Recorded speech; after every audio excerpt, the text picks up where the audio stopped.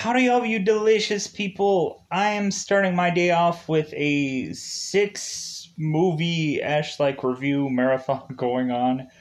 Just because normally I would get very behind on kind of really spamming to get one full day, or otherwise try to get a lot of stuff out on one day. So I try to very much push a lot of content out behind the scenes, and then ultimately, eventually, it will go out there eventually for people to see. So 6 movies in three videos are all going out today. Because ultimately, I'm doing seemingly 2 movies, bizarrely all tied together. Anyways, we're kind of doing new territory in here to ultimately. I'm trying to do much more cleaner reviews of a lot of movies because otherwise, I don't realistically know anymore where the line is drawn between YouTube. Because ultimately, you can probably feel that, hey, I can talk about a movie and talk about anything that goes on into a movie. But then, when ultimately looking at it, YouTube will think that, like, well, yeah, this person is describing this movie, but what it also seems like he's describing is this. So recently, yeah, just kind of doing a movie review at a much more cleaner way. So anyways, luckily for me, let's go into talking about 2 films. We're ultimately here to talk about John Carpenter's They Live, and then we are also here to talk about The Survivalist. The Survivalist I had enjoyed watching once before, so ultimately I had rewatched it and now I am re-reviewing it. Ultimately, because the original way that I had reviewed this at some point no longer exists because it can't, because YouTube won't accept it as a review. Because ultimately it has, like, there's some certain kind of theme going on that ultimately, yeah. John Carpenter's They Live. Reasonably, this is the very first time that I've ever really sat down and watched They Live. I've seen kind of scenes here and there, but I never really collectively watched the entire thing until now, which honestly, to me, like, came off and I was like, you know what, I actually pretty much really enjoy this movie. Like, there's something about it that was just kind of really, like, fun to me. Like, how basically we end up having it to be where it just, like, everything seems quite normal until eventually you get to the aspect of somebody throwing on a pair of sunglasses. Simple enough. So, yeah, let's go into talking where you can watch these films. Ultimately, The Survivalist to me is just a movie that ultimately I just thoroughly enjoyed. So I couldn't easily figure out an exact way for you to see this movie. You could probably rent it on an Amazon or a Sling or a Voodoo of sorts, some kind of app service so you can probably rent a movie. Or otherwise, I would just say bootleg it. Find some Movie Pro like app that you can probably watch this for the first time and probably enjoy it. Even though a lot of people could ultimately say it's slow or people don't understand what's going on or this and that, it's kind of like a futuristic movie where everybody eventually kind of collectively ties themselves onto a life of which to just survive off the bare essentials. So let's ultimately let you know that you can go on Amazon and watch this movie via the app Stars. By and large, yeah, more than likely, if you already are not a member of Stars, you can go ahead and say that you saw this movie by going into Stars and watching it for an, I'm assuming, a free trial, probably maybe a week or something like that.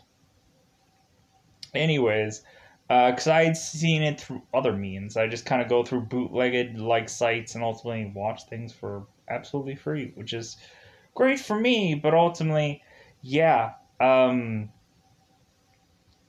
just kind of recommending where people can see this elsewhere if ultimately they don't want to they want to go through a legitimate source to ultimately see a movie, which that is completely fine.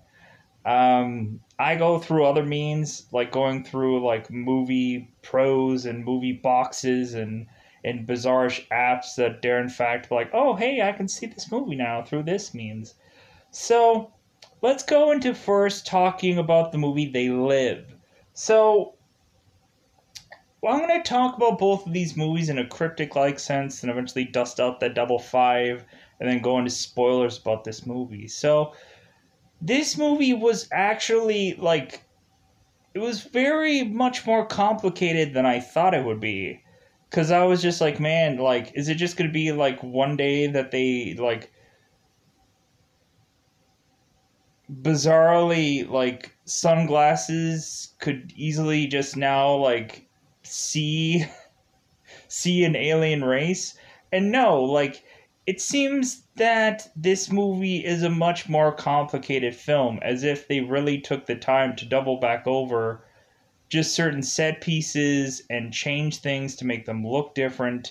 And I thought that was kind of interesting. Here is the thing that I probably have an issue with this movie is just the fact that it kind of is fairly slow going. I think there probably is too much emphasis on needing to show us the difference between our world and the alien world.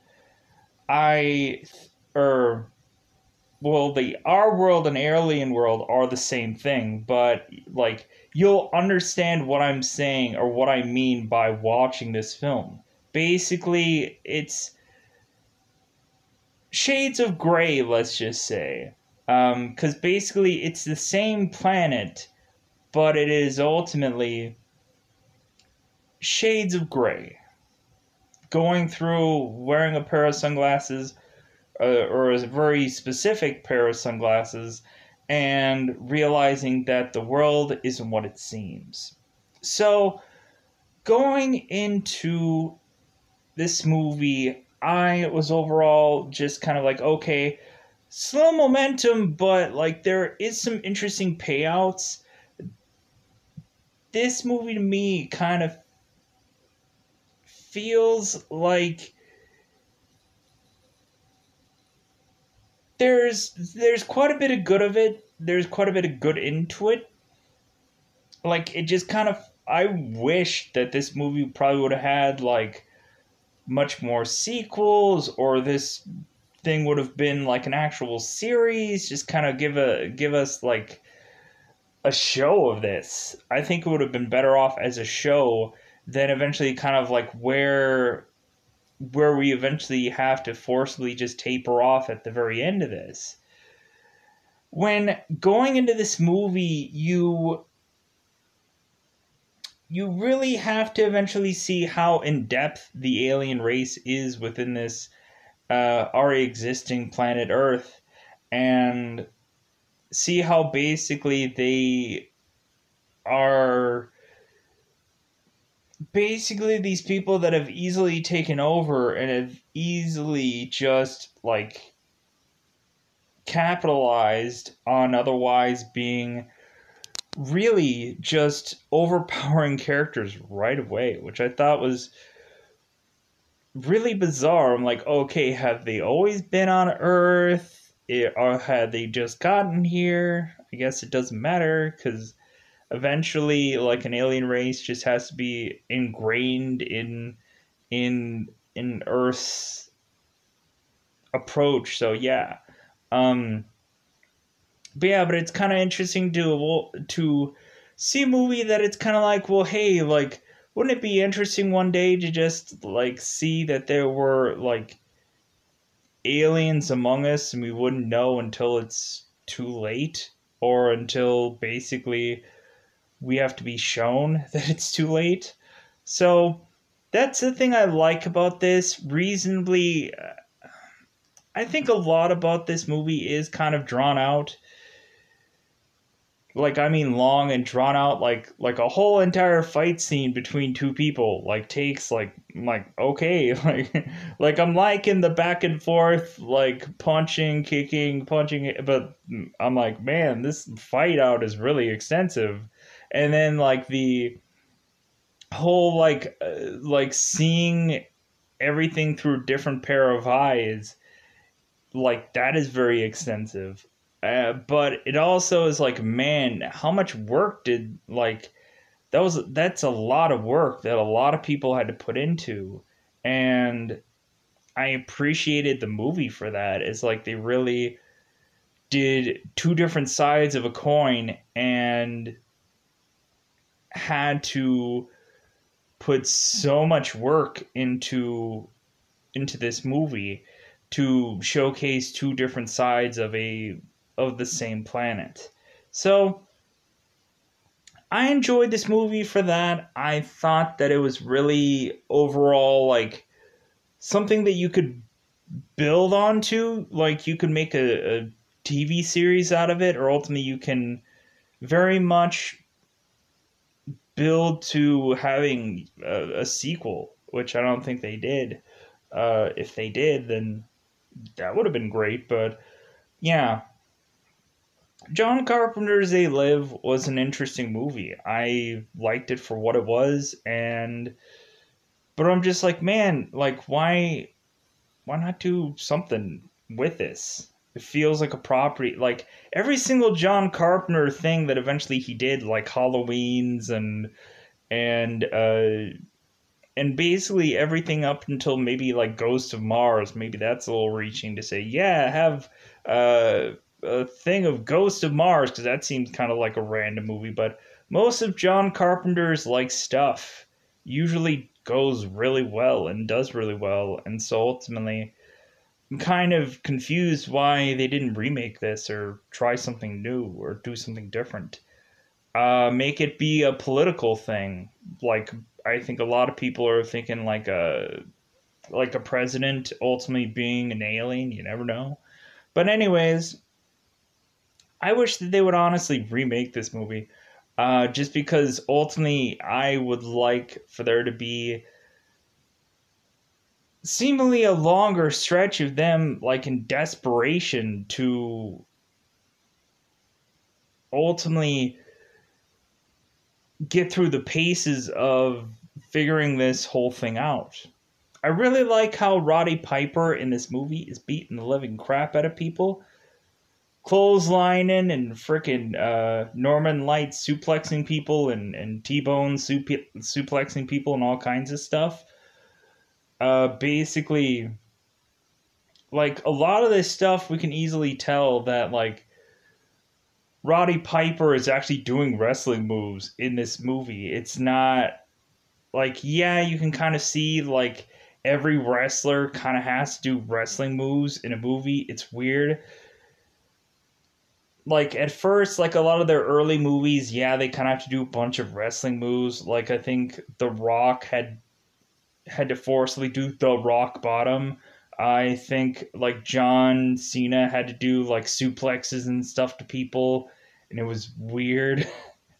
I'm like, this makes no sense. Like John Cena should just grab a man and chuck him out a window. It shouldn't be like he has to physically suplex somebody off of something. This doesn't really quite make any sense. But I think recently, I think a lot of fans of Cena's or were probably his co-stars, so they were probably desperately like, "Oh man, could you please just suplex me through the like, come on, man. Like, I'm living the dream here of being a pro wrestler for 5 seconds.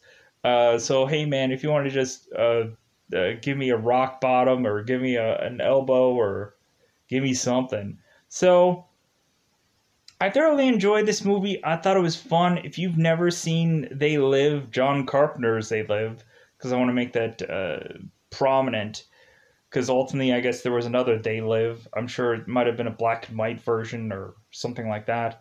I'm not a movie specialist, so I just know that this movie exists. And ultimately, I know full well that at some point, the Saints Row video game, Saints Row the Fourth, or Saints Row 4, I played the game, but heaven forbid I remember what the title is. Saints Row 4, I know some DLCs of it was reelected and stuff like. I've played the game, I have.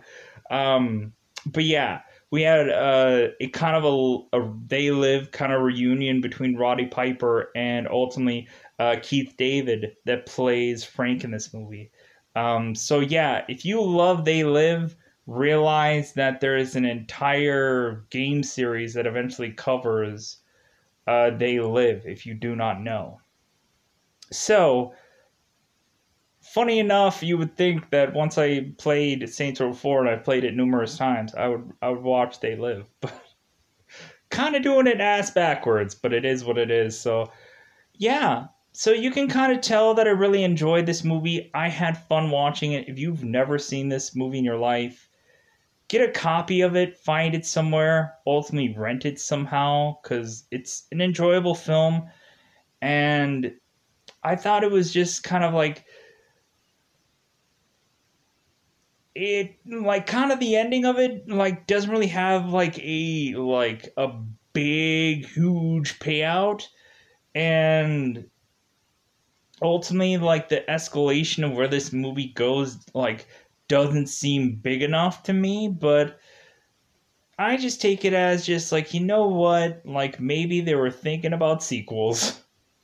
Maybe they were just thinking about like, man, this movie was probably done really cheaply, so maybe they'll want another one. Maybe people will love it. I can't help but think of the line that Roddy Piper says in this movie, where he's basically like, "Yeah, like I came here to kick ass and chew bubblegum, and I'm all out of bubblegum." And like funny enough, like that scene like right after that becomes like a very hard hitting fun scene that I actually enjoyed via this film. So let's go into spoilers about this movie. I'm going to try as much as possible to kind of quickly pace this review, because ultimately realizing I have other reviews to do, but then also like I don't want to dawdle too much and take 2 hours to review two movies. I just don't anymore. I don't want to take 2 hours to review one film or two films or whatever. So let's go into They Live, and let's go into the spoiler variation of this movie. So let's go into that double five time count. At the end of the day, I'm going to say that I loved this movie. I don't think there is anything that is undeniably like I wouldn't overall recommend anybody not going out of the way to see this movie, because it's honestly just like for anybody, it's not a horror film, it's not a movie that's going to scare you. And so for kind of anyone, this is kind of like if you've never very much went into going into any kind of like real kind of sci-fi or something like this could be like easily like a bridge gap for a lot of people to ultimately kind of go into kind of a movie that's fairly interesting and a thing that I enjoyed. So, spoiler time, spoiler time. It's about that time again to spoil this movie. So, spoilers now. So, we have to where we ultimately have Roddy Piper, who is ultimately named George. We ultimately have Keith David, who is ultimately named Frank. So, we have to where George, ultimately Roddy Piper, George ultimately is a hobo-ish like character that ultimately is kind of uh just hoboing himself, kind of just has a sleeping bag, and like basically he's in the streets just kind of sacking from place to place, ultimately desperately when he eventually gets a job doing construction, ultimately working with Keith David, which is Frank. We have it to where ultimately like George is desperate to ultimately see, it's like, hey, when is the next time we get paid? And so, of course, the like his boss tells him Thursday. So, of course, George is desperately looking to just be like, God, I just need money just to kind of like actually fully fledgedly like have a place to sleep. And so we have it to where ultimately Frank Keith David, I'm probably just gonna call the actors by their actors' names because more than likely people will be like, who is this? Who's George? Who's Frank?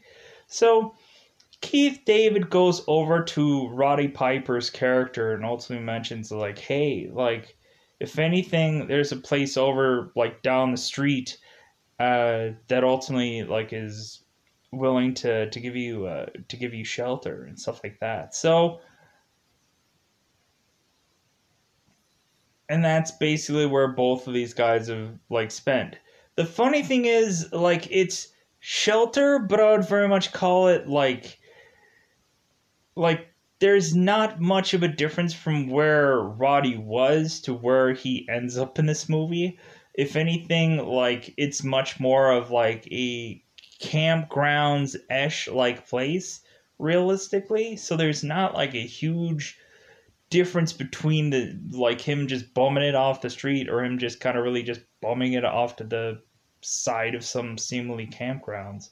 But it's something. It's got to be something. So we have it to where Roddy ultimately doesn't go with Keith David at first, but then bizarrely, Piper keeps following Keith David. And I thought that this is like a really funny moment where you have it to where Keith David is ultimately like looking over his shoulder, just like consistently seeing Piper follow him along. And then so eventually Keith David stops Piper and he's like, hey man, like, I don't like people following me. And ultimately Piper goes with, it's like, well, like, hey, like, I don't, like I want to know where a man's going before like I get there kind of thing like he's like Piper is wanting to trust Keith David but like he's having him on a very light leash toward like there's only one way for Piper to really go but ultimately he's just like yeah but I want to kind of like I want to see how things are at first. Like, I'm not quite all that trusting. So, ultimately, Keith and Ronnie both make it to this, like, campgrounds-ish, like, place, and it seems very copacetic. And so, Roddy and Frank are just kind of in this environment. We ultimately have it to where there is a church nearby that seems to be justifiably giving people like soup and food and stuff like that and volunteering. We ultimately find it to where ultimately it seems that by this environment one of these people have like a TV that kind of eventually bizarrely chimes in with this uh, inter- like interfering like broadcast telling people the truth about what's all going on and that ultimately there is like someone among them and this and that they might seem like us but like and so ultimately we have to where Roddy within this environment is starting to question people and so ultimately he is starting to question the people that are at this church ultimately asking like hey like what exactly is this church doing like there's something suspicious about this it seems like there's something suspicious about this guy that is otherwise offering this food I want to give him some questions here and there but we ultimately find out that Roddy goes into the church and realizes that the church is actually a facade. That realistically, all of these people are bunkering down at this church and supposedly is having choir music being presented as some smokescreen to say, oh yeah, this is a real legitimate church, it's people singing. So, but what's really going on is people are planning. People are planning and having some attack to ultimately say, hey, yeah, these like ultimately we've tried very much to desperately get money for this to fund our attack because we know better. But the it seems like the people that are trying to fight this alien-ish people, the people among them, it seems like they run them out of their house and home to the point to where they have no funds or means to be able to figure out how to be able to really figure out exactly how to come at going, okay, I know what's going on, but like, how am I going to get people around me, people to protect me, and otherwise go against these aliens? So we have it to where ultimately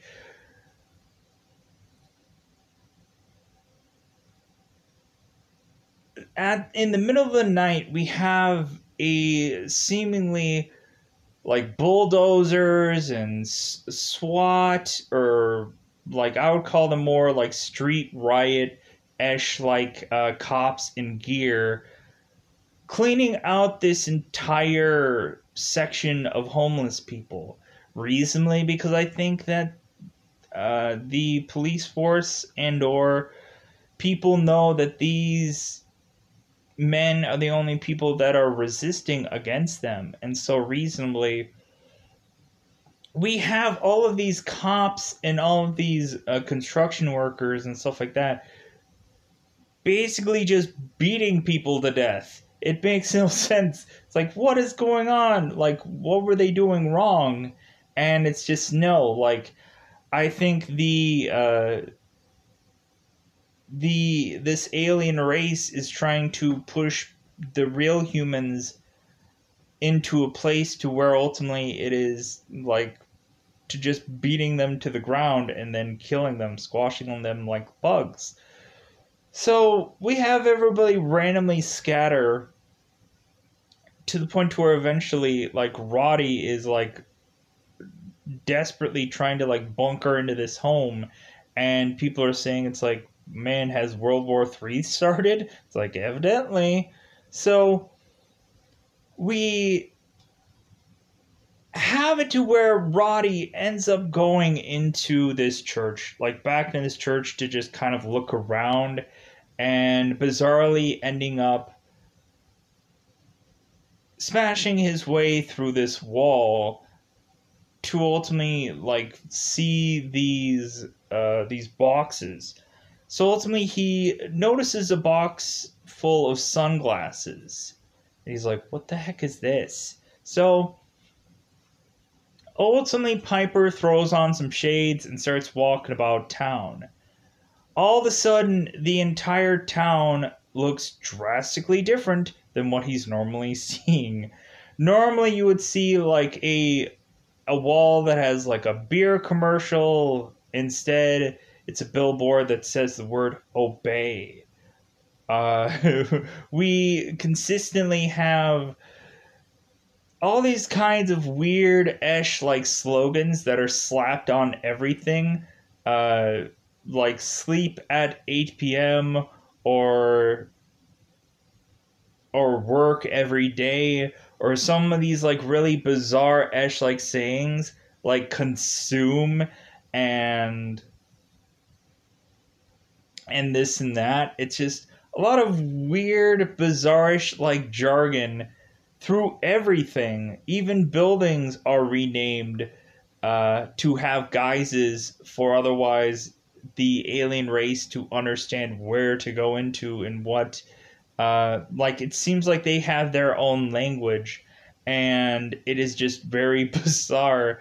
It gets to the point to where Roddy is looking through a magazine, and every single one of the pages, even the cover of the magazine, is all whited out, and every single thing basically just has the same nonsense just printed over and over and over again, like obey, consume, uh, work every day, sleep at 8 p.m. or whatever, or uh, work 8 hours, and this and that. And it's like, what is all this stuff? What is all going on? This is all crazy. So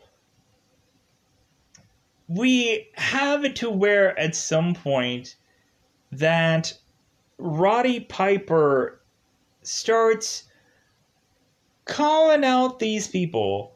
He starts just like calling them out and tell them like, man, you have one ugly mug.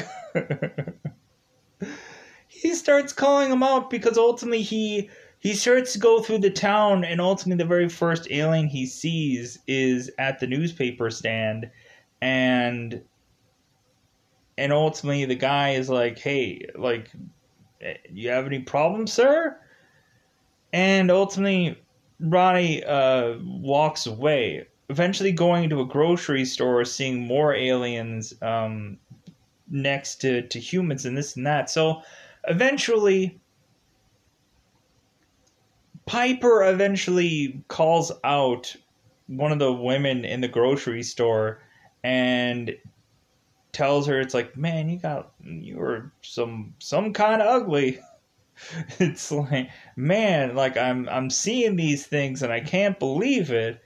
And so that's when you start to see the aliens start to freak out, and then all of a sudden their watches are like, they're calling out. It's like, it seems like we got a looker here. It seems like we have someone who can see.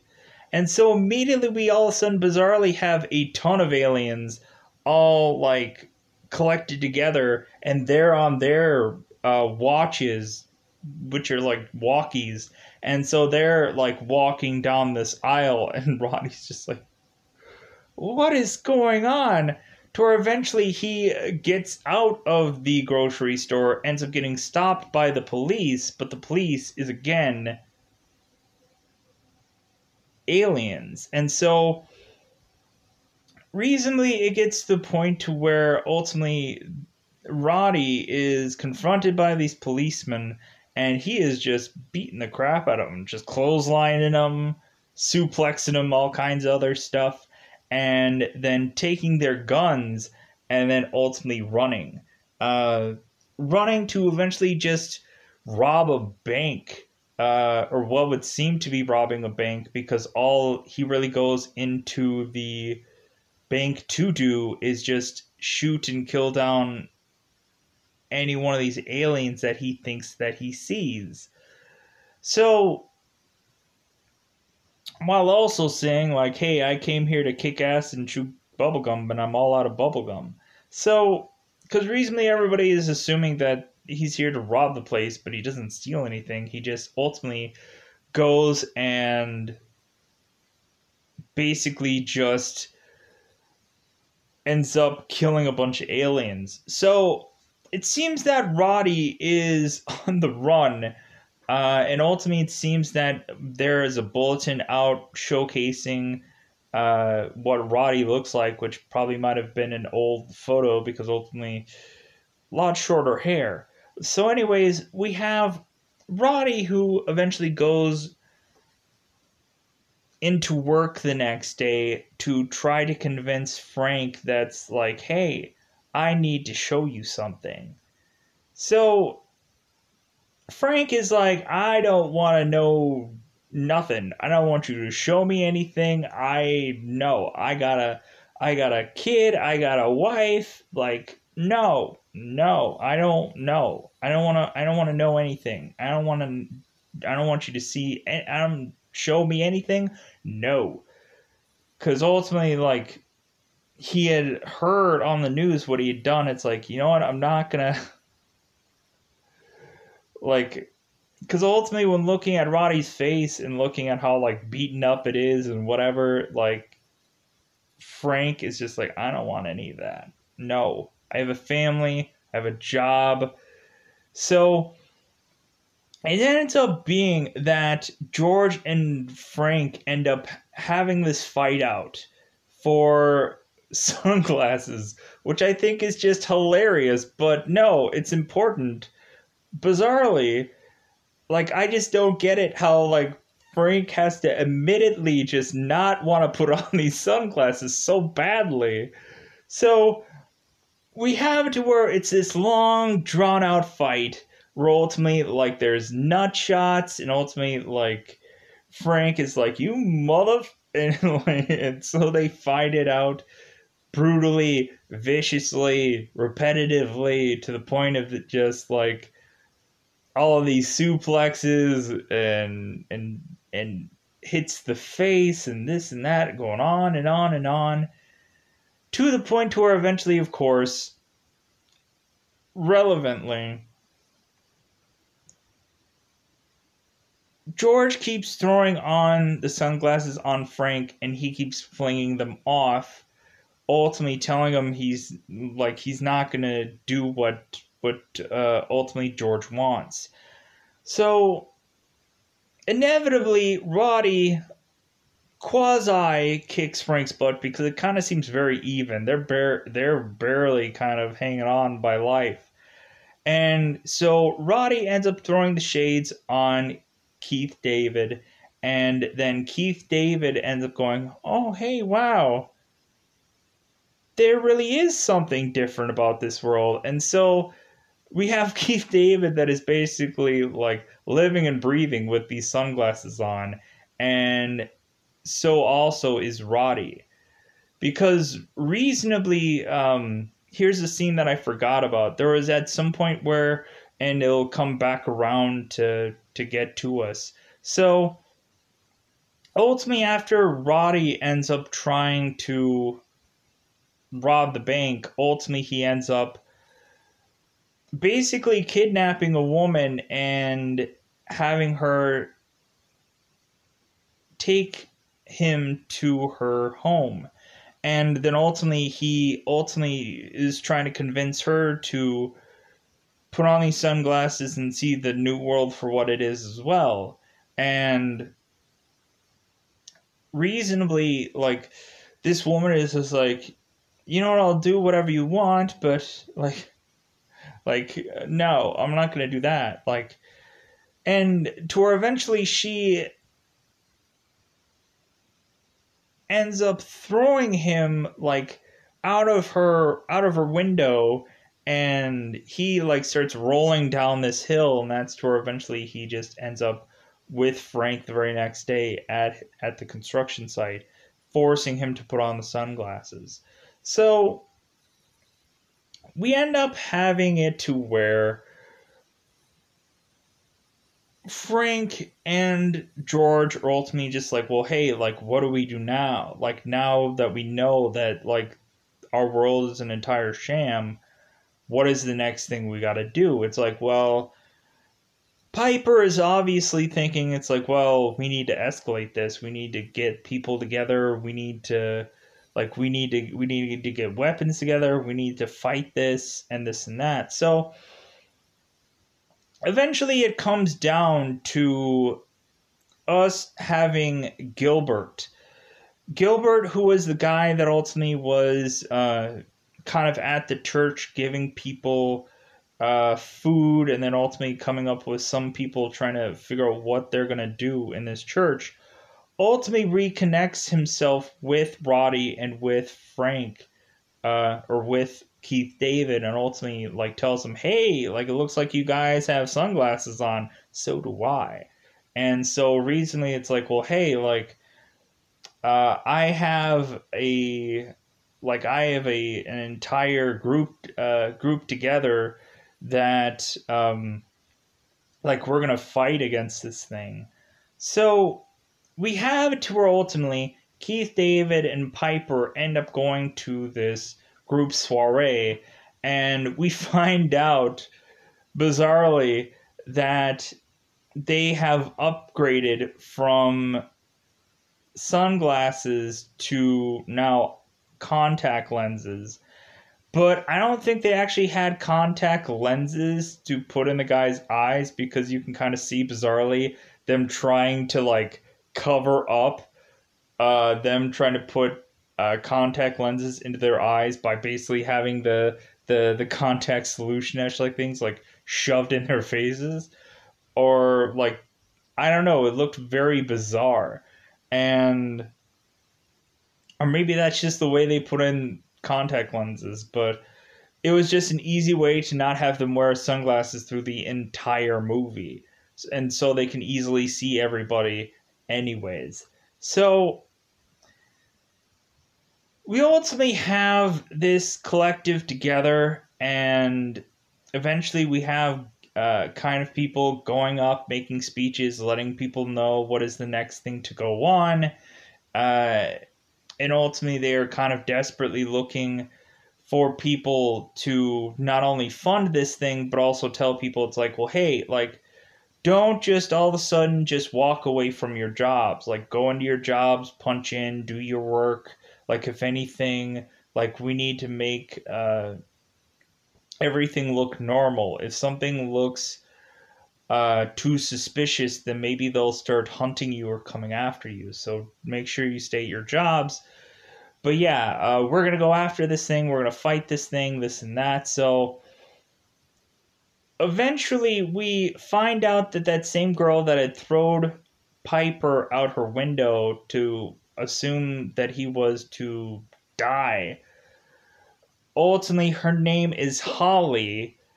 We find out that she is at this place and she is ultimately on the side of Piper, and it seems that she has come to that same conclusion of just like, well, yeah, like, I guess what Piper was saying had some truth to it, so I came here to otherwise realize that, yeah, somebody was telling me the truth. So ultimately, it seems very good that it seems that Piper is going to have like some relationship with this girl. I'm like, okay, cool.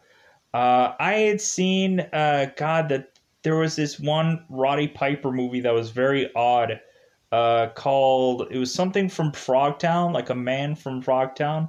I don't have it right in front of me. I would probably just say what the actual title was, but there was another Roddy Piper movie that was bizarre, and it was kind of like a post-apocalyptic like movie where like Roddy Piper was the last living man to give women babies, and man, was that an odd film. I think it was called like a man from Frogtown or something like that, but it had the word Frogtown in the title. Ultimately, you can probably IMDb Roddy Piper. I'm sure there's very few movies. I don't know. Every time I go into it, there's quite a bit more Roddy Piper movies to his Rolodex of things that he's done. But anyways, yeah, mood point. But anyways, we have to where ultimately someone finds out about this club, and then ultimately everyone crazily scatters. So we have to where ultimately Roddy and Keith David ultimately find this little seemingly like manhole cover that ultimately goes into where the, like, it kind of is like a portal, like literally like the video game Portal, where it seems like somebody like made a hole into the ground to ultimately go from the just some city somewhere to hole into what is the portal to the alien home base.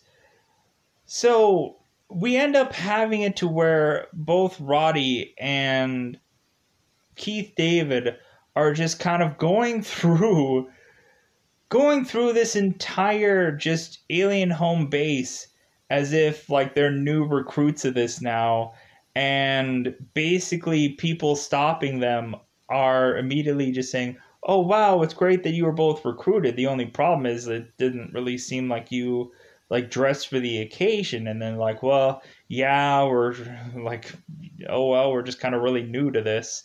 So ultimately these guys are just kind of walking through this alien base like it's nobody's business, and nobody's really just kind of like stopping them or kind of confirming much. They're just like, hey, yeah, like whatever you want to do. Basically, there is some like drifter that ultimately is like guiding them through this entire place, and to where eventually that leads them up to them finding the within this like this base esh like operations, that there is the news. And so we have to where ultimately we are finding out that even the news people are alien as well. Of course, we showed that off earlier in the film when Piper's in the grocery store. So we have it to where ultimately Piper and Keith David have to come clean to this drifter, that ultimately they are on like the human race's side, because they pull a gun on him. And ultimately they're like, dude, how could you turn on like our country? How could you turn on him? Because ultimately this guy is actually a human, but he chose to be with the aliens. Like, he chose to just be like, you know what, like, yeah, I want to I'm okay with being an alien supporter, because man, like the checks are really good. Because ultimately this guy is like living and breathing in a tuxedo, and it's like, man, going from a drifter to nobody to now being like Daddy Warbucks, man, this is pretty good. Because ultimately this drifter is trying to talk to these guys into being a part of this collective, because he's like, man, how can you throw away all that money that they're going to give you? How can you throw away all these opportunities that you wouldn't get if you weren't with this collective? Come on, man. Like, it's very lucrative. And ultimately, we have to where, like, Roddy Piper and Keith David are just like, no, man. No. So we have it to where Keith David and ultimately Roddy Piper are firing their way through this building to ultimately get to the very top of the building to break this satellite, because they know if they break this satellite, the satellite is ultimately sending a signal seemingly to all people of Earth that that ultimately cannot see a alien. Now once this satellite breaks, they're going to be able to see what an alien looks like without having sunglasses on or contact lenses or anything like that. Basically, this satellite is bizarrely a key that ultimately gives the alien race some kind of cloaking mechanism. And so now once because here's bizarrely the thing, this alien race, from what the movie says, is from another dimension, which I don't quite understand why they came from a dimension to come to here, supposedly. That is kind of the backstory of these characters, that supposedly they had come from another dimension, which I just don't quite understand.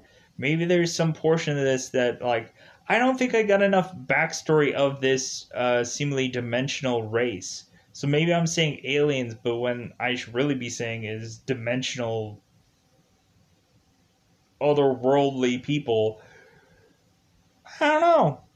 Take that if what you will to understand this movie a little bit more. So yeah, it ends up that Roddy Piper, Keith David, shooting their way through a bunch of these SWAT-ish like guys. Ultimately, Roddy Piper is trying to figure out where the satellite is. There's some woman that tells him where the satellite is. He makes his way up there. So, reasonably, seemingly, every single person that seems to make their way up to this satellite is seemingly going up there to if so facto, maybe make it out alive. Because reasonably, like, while we're really getting to the satellite, we are starting to lose people to the point to where, like, basically we have it to where Holly and George are the only two that are up there that are seemingly alive at this point, sadly enough. So we have it to where ultimately, like, George is looking at Holly and he's like, yeah, I'm so glad that you're here, and like, yeah, we can take this down. And Holly had turned on George and is on the side of the aliens. And so ultimately, she's pointing a gun at Roddy Piper, and like, it basically ends up to be a shootout to where ultimately Piper takes out the satellite, but Holly takes him out. So reasonably, it ends up that Roddy ends up breaking the satellite to where everybody can see this alien race now,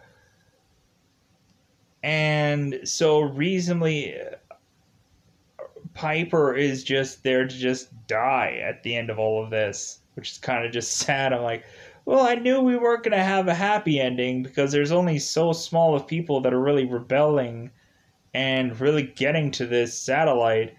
Um, I don't know. I don't know how I feel about the ending, and ultimately, there's some stuff that I kind of quickly went through the last details of, like, how exactly did Keith David die? How exactly did Roddy die? I just kind of skipped. I just kind of skipped a lot of things. So at the end of the day, let's move on to the Survivalist. So the Survivalist is probably going to be very much more easier to review because this movie is very much a fairly slow film. A slow film, but when also looking at it, there are portions of this movie which I cannot actually mention without me just saying the words adult content, because ultimately there is at point in times some portions of this movie where two people are, let's just say, sharing within one another, and that's all I'm going to go into that approach. So going into this movie, let's talk about the Survivalist in a very cryptic-like sense. So reasonably, this is a movie that we would have to suggest is a world where the world had gone completely and utterly awry. Everyone is desperately clinging on to any little small resource that they have. It seems that everybody is gone into the Stone Age, seemingly, of resources. Reasonably, it's just like, hey, if you have a really warm fire, or you bizarrely have figured out how to farm, then good on you, because you're going to live in whatever this new world is. So, going along into this movie, we ultimately have people that don't even have names. The survivalist, the ultimately main character, doesn't have an actual character name. His name is just Survivalist. Funny enough. But it doesn't really seem like much of the actual character names in this movie really matter. If anything, they're barely even said that all that much. And reasonably, we have it to where it is like the survivalist's love interest is uh, Meloja, Meloa, Milo, and then the older woman that is with him is Catherine. Uh, anyways, yeah, more than likely, yeah, barely few times that actual names are said in this movie. So reasonably, yeah, reasonably, I had to even look up the names of these characters to try to decipher like, okay, how am I going to review this movie and how I'm going to make sure to let you know who these people are. But yeah, Maloja is spelled Milja.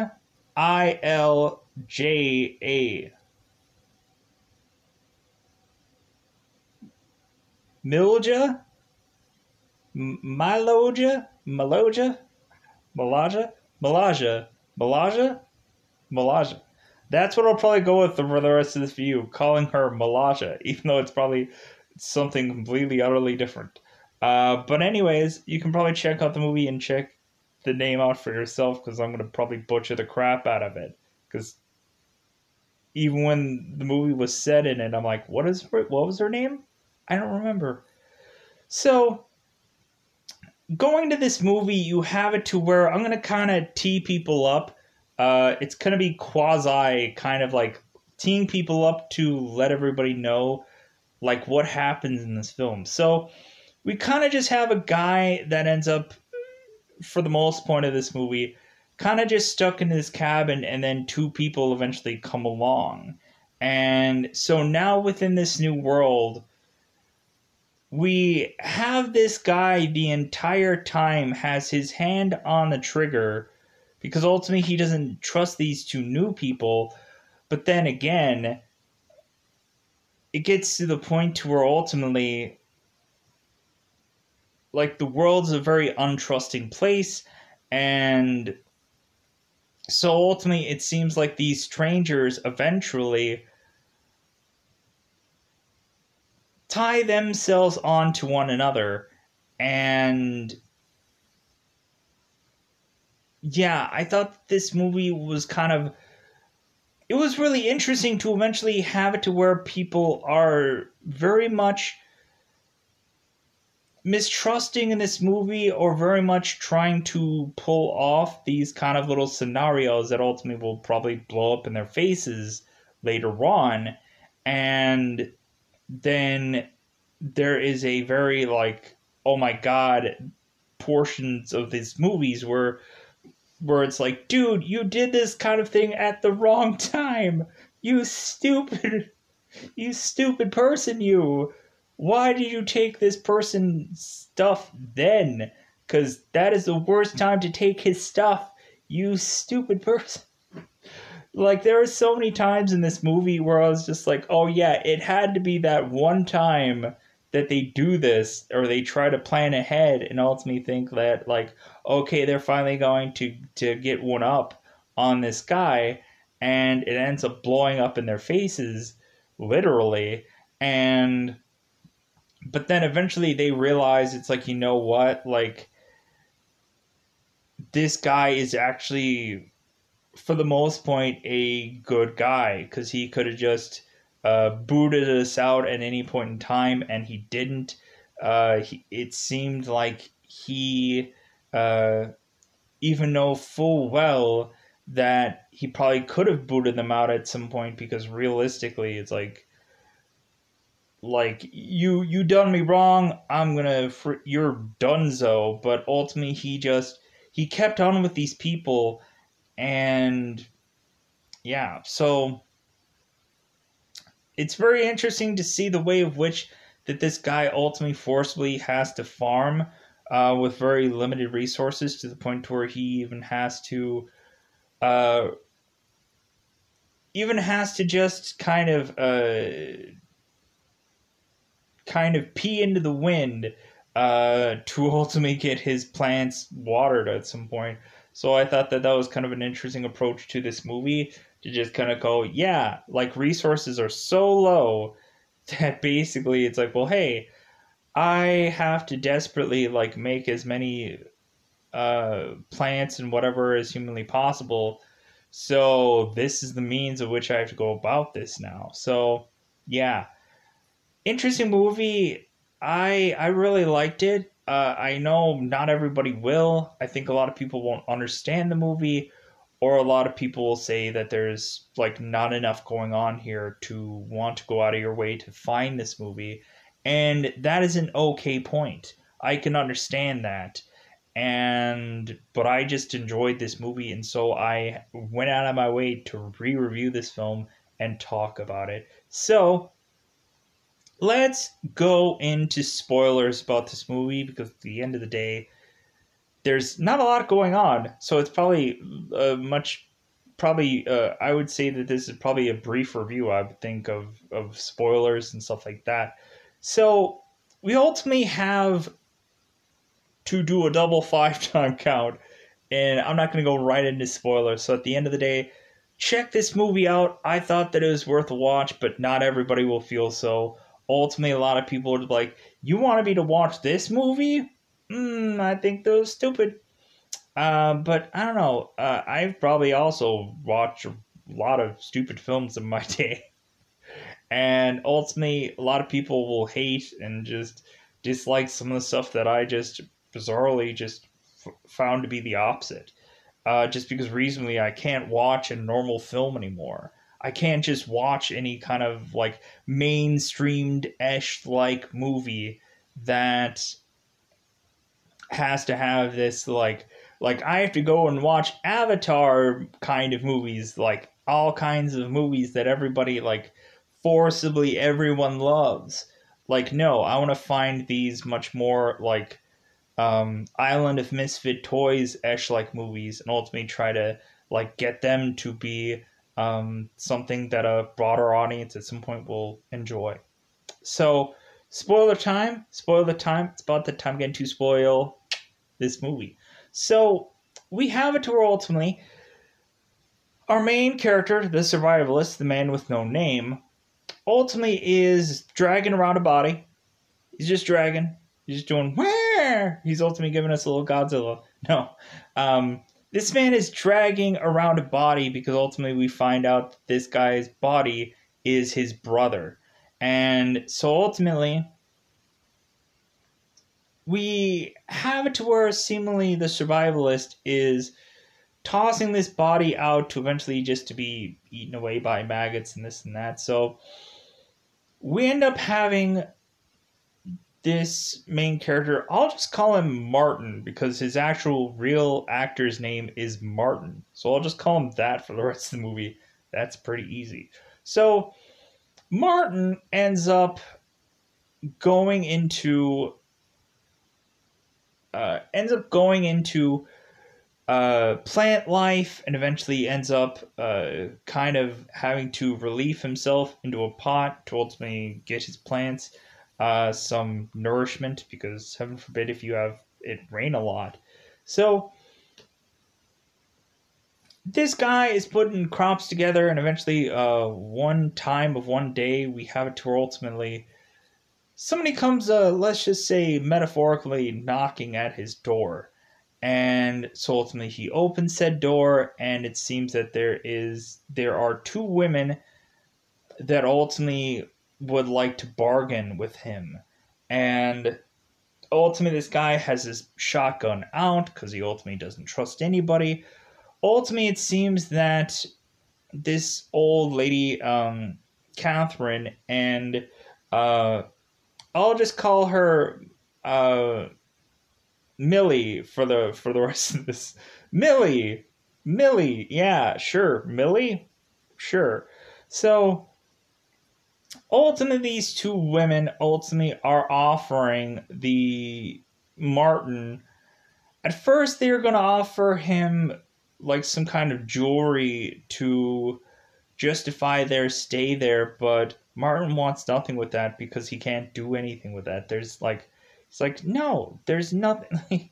Like I don't care about jewelry. I'm not gonna be able to bargain with. I don't bargain with anybody. It's just farming that I do. So we have to where it seems like both of these women are just like, well, hey, like, uh, it seems like you have a pretty good farm here. If anything, we have some stuff with us that might help you. And like, hey, we're offering to be uh, extra hands to be able to help you on your farm. Ultimately, our survivalist doesn't really say much, very much until somebody really asks him things. Or ultimately, there's very small amount of lines going through most of this movie, to be brutally honest. So a lot of quiet figuring things out, or just kind of like every once in a while, like somebody pops in to ask the survivalist a question, and ultimately he doesn't really have a very long-winded answer. So ultimately, the ultimately we have it to Martin is looking at the stuff that they have, and it seems like that could be just good enough to otherwise justify them staying for seemingly a short period of time. But the more we have Catherine, the much older woman, ultimately just kind of like going, well, maybe, maybe we could have this guy really want to have us stay here by offering up my daughter to him. And meaning offering in a very much bedroom business way, cryptically saying that. So, reasonably, it ends up that the girl ends up giving herself to this man, and ultimately, Catherine is just like, well, hey, like, do you really like my girl? Like, do you want to keep seeing her? Do you want to keep uh do you want to like keep she's basically bargaining her blood to this man. And reasonably what is ending up happening is these two women are trying to figure out how to kill this man to basically keep what they kill, to ultimately keep his farm. The entire time they are thinking like, well, hey, like how about we make him food and then poison it? Or hey, uh how about we end up like taking his shotgun shells when he's not looking or when he's sleeping, and he won't realize it, and then eventually when he goes to pull out his gun, he won't have his shotgun shells, and then so ultimately we can go and attack him and kill him at some point. There is also one point in the movie where the younger girl ends up going to Martin's character and ends up shaving him, ultimately to the point of to where, of course, like if she's going to be consistently in a romantic relationship with this man, because it doesn't really seem like that at first until there's a big event that happens, to really just go, okay, maybe there's something much more there with this guy. So reasonably, she ends up shaving him, and the entire time she is doing that, he is holding a shotgun to her head, and so she is shaving him. And like this is really interesting because she's like coming up with like the most homemade-ish like way to of course shave this man. So reasonably we see Martin much more of a clean shaven and kind of much more streamlined Ash like character in this and that. So we ultimately have it to where they are kind of working on the farm one day, and we ultimately have it um to where um Mila ultimately goes out to let's just say clean her undergarments. And all the while cleaning her undergarments, she ends up finding some random man with some kind of German ash like pistol or something like that. And so he ultimately grabs her and is ultimately trying to, I think, try to figure out where she's coming from, or ultimately try to just think that at some point he's gonna have to kill a bunch of folks. And so ultimately, like, we have to where Martin is like, you know, where is Millie, or Malaysia, or like she's been gone for a while. So ultimately you have Catherine and Martin both out in the forest, just kind of like crazily looking for her. And so I'm probably gonna call Malaysia Mia because that's the actual actress's name. The actual actress's name is Mia.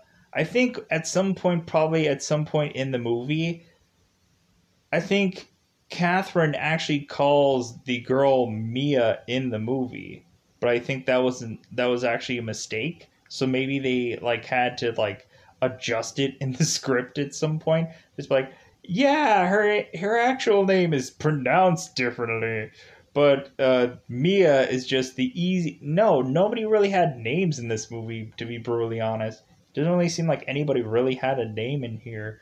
So we ultimately have to where Martin is going to find where Mia had went to, and so ultimately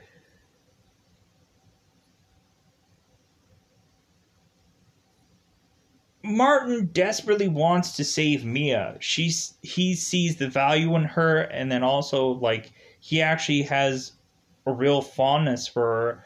And basically, like, when are you gonna get another attractive woman that looks like that in this kind of world? Like, hey, there's some value in that woman.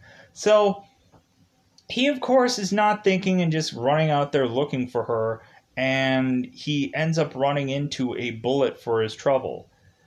Not a bullet that is going to kill him, but pretty dang close. So, because he ends up kind of running out there and is just kind of slowly kind of like sifting through, trying to find out where she is. And that is when he gets a shot in the chest for his trouble. Because ultimately he is without bullets. Because ultimately he checks the shotgun and realizes that there are no shells in there. He checks pockets and he's like, "Oh my god, did they take my shells? Like were they gonna try and were they gonna try to kill me?" Because Catherine ultimately was consistently like holding her shovel up for a very bizarre amount of extended time. But then eventually, when Martin talks about, "Hey, where's Mia?" then all of a sudden she like stops picking up her shovel and then otherwise decides, okay, Mia is the real true issue here. So we have it to where Martin brings a knife to a gunfight, but reasonably it ends up that it works in this scenario. To where the man that ultimately is holding Mia kidnapped, ultimately gets stabbed for his trouble and ultimately dies. And so reasonably he ends up finding Mia and consoling her and saying like, "Hey, everything's going to be all right." To where Mia now is just like, "This man this man is the man that found me," even though Catherine was looking for her. Like, ultimately, Mia is like, "This is the man that found me. He is the man that found me and saved me." And so that's all that really matters to Mia. And at some point, Mia is starting to realize that she is slowly but surely becoming pregnant, of course. So, because recently, I don't think they have quite nearly protection in the otherwise, whatever this apocalypse is.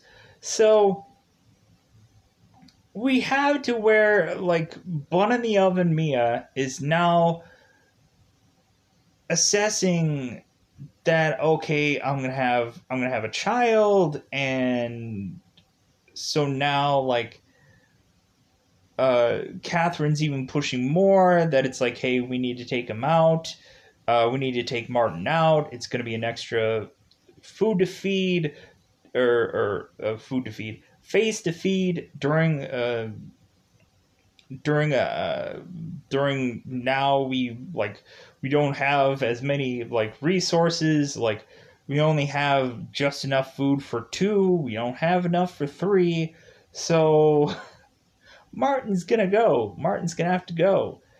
Ultimately, Catherine is pushing like, how about you shave him?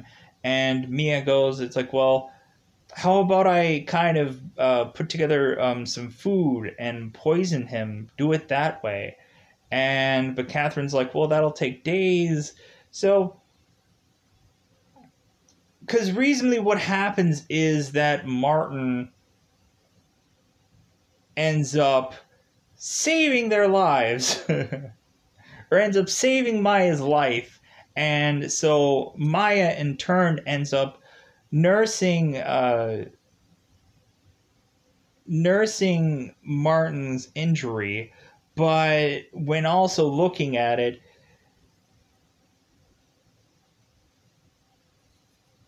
they are starting to realize how much of a value Martin is to them, and vice versa. Of Maya saying that he protected her, he saved her, and so ultimately we have to Martin is starting to feel that gunshot wound, and he is starting to get sick.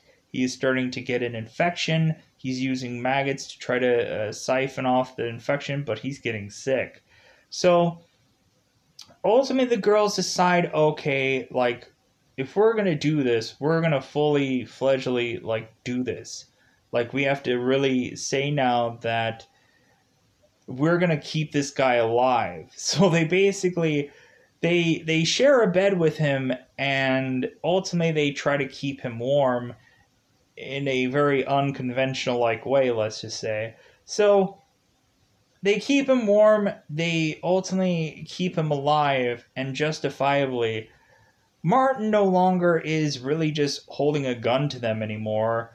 Um, really, yeah, he stowed him away in another room, but that was only because he couldn't trust them. Now, when it seems like his life is in the balance, it's like, okay, I think I can have my gun not pointed at you 24/7, because ultimately you're probably just going to kill me in my sleep anyways. So it really just gets to the point where they eventually start to, like, Maya is definitely just thinking like, well, like Martin is too valuable to me, like my kid needs a father. And so it gets to the point to where in this movie Catherine ends up starting to get really sick.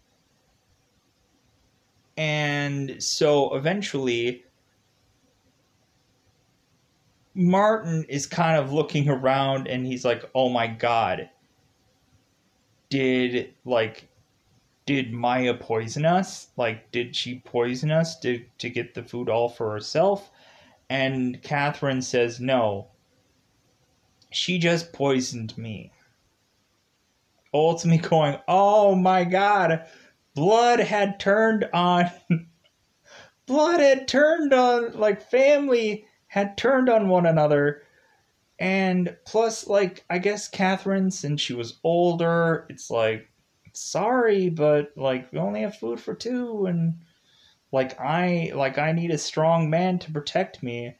So I guess the last vote of Survivor, turn out the candle, and that and this and that and what have you.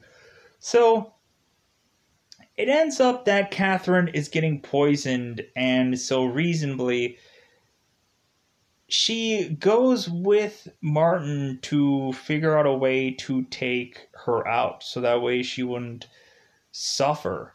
And Martin will easily go with this because ultimately he's like, yeah, I don't want you to suffer. It's like, this sucks that this happened, and this and that. So not in that way, but ultimately in his dead silence is just kind of like, yeah, I'll do whatever you ask. So at first he is almost going to use the shotgun on her, but she's like, no, save your bullets. Like, we got to do this another way. So, because reasonably at some point, they're starting to slowly but surely see that there are people, like groups, that are trying to scavenge around and try to find resources and stuff like that. And so eventually, we have Martin that is kind of in the middle of the night, kind of walking around, like, uh, finding out that there's a group of, like, a big group of people that are kind of searching around.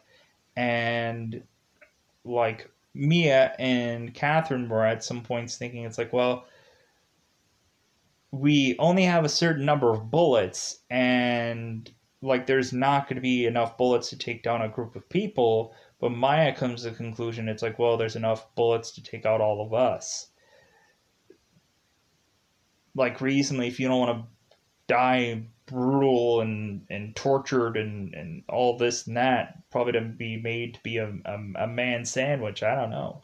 But so reasonably within this movie, Catherine ends up getting killed, ends up getting, like, murdered, because ultimately, like, easier to die that way.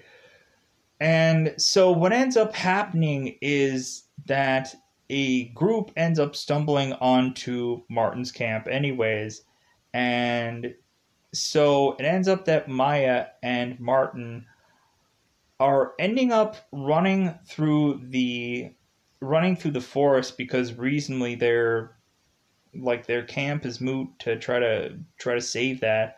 So ultimately we have it to where Martin does use the basically all of his resources on these men. He ultimately uses all of his bullets on everyone, and so it ends up that there is nothing left for them to do. So basically, what Martin ends up doing a sacrifice play to ultimately tell Maya, run. So what he does is Maya is running and Martin is blowing on a harmonica, basically to get all of these guys to come to him. Ultimately saying, Maya, I'm going to give you a shot, and I'm going to wait here to take any number of people that I can take down. But, like, hey, whatever happens to me is whatever happens. Like, save my child. So we have it to where Martin ends up just ending up getting, like, shallayed by these guys, and otherwise just brutally ends up, of course, getting, like, chopped up into pieces and stuff like that and killed brutally, this and that. Ultimately cueing Mia ending up running to eventually just kind of like running to no ends, to eventually finding some oasis, some kind of camp, where ultimately she is seemingly going to eventually get to some alliance, some community, and be okay with this all. Ultimately, the woman is asking her, like, it's like, well, hey, like, how far along are you? Do you have a name yet? And at one point, here's the thing, we taper off at this one last story. So ultimately, we have that question of whatever happened to the survivalist brother. Ultimately, that story comes up in this, to ultimately we find out that Martin's brother had done some foolish and or stupid things, and that ended up costing him his life. And so reasonably that drove Martin's character to even much more so go into seclusion. And ultimately realizing that Martin could have been a person to be with these group of guys, but he chose not to, knowing full well that it would cost his brother his life, so ultimately he decided to just go into his own seclusion. So, because his brother ultimately, when Maya asks him, like, how did your brother die? He just mentions that at first he was careless, but then later on in the movie, he goes on to tell Maya exactly how he had died. And that ultimately he had died in the hands of seemingly with a group of men. So, yeah, kind of interesting aspect of movie. Ultimately, again, might be a little bit slow paced for a lot of people, but speaking of pace, I'm going to get out of here because ultimately this is only an hour and a half review, luckily for me. So I'm going to get out of here.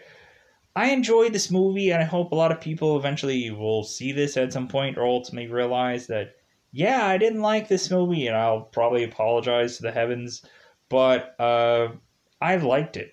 I liked it because it's a different film. I like it also because of its very much adult like approach to things. Really knowing like if you have nothing else to offer, then offer up your skin. Basically in the end. So I'm gonna get out of here. Goodbye, everybody. Goodbye, everybody.